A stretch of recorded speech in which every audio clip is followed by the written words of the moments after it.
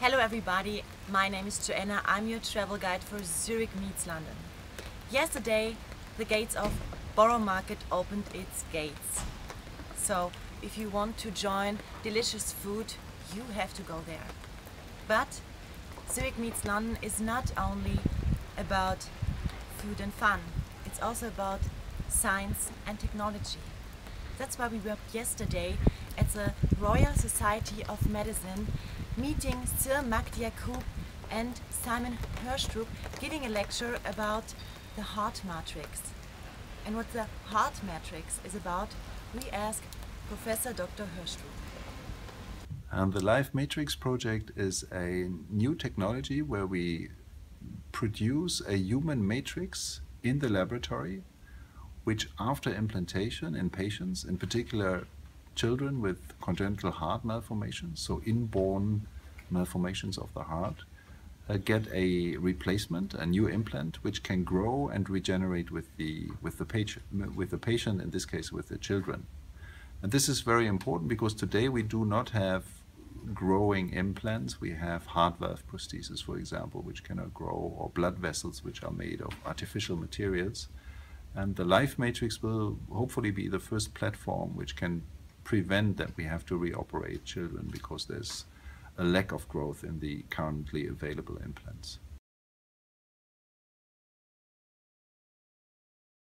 Yeah, there's two targets. One target is to have a material which can really grow with the patient, like an own living tissue. That's one target. This is what the LifeMatrix technology is about. The second target is that we can implant a LifeMatrix heart valve or blood vessel by minimal invasive implantation technologies.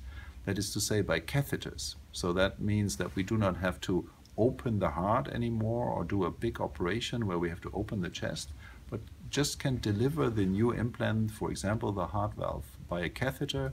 That is called minimally invasively, and of course is much less harmful for the patient.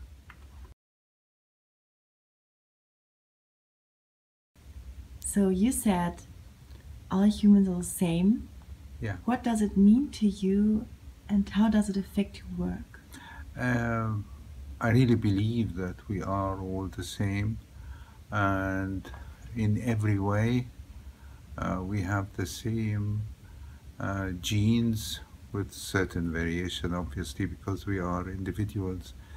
But I believe that the inequalities in treating people is totally unacceptable, and it affects my work because right now I dedicate a whole lot of my time to global medicine.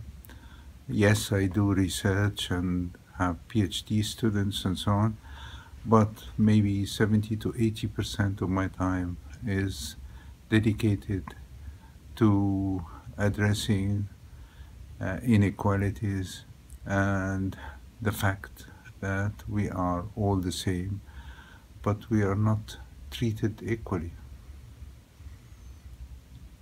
Excellent. Okay.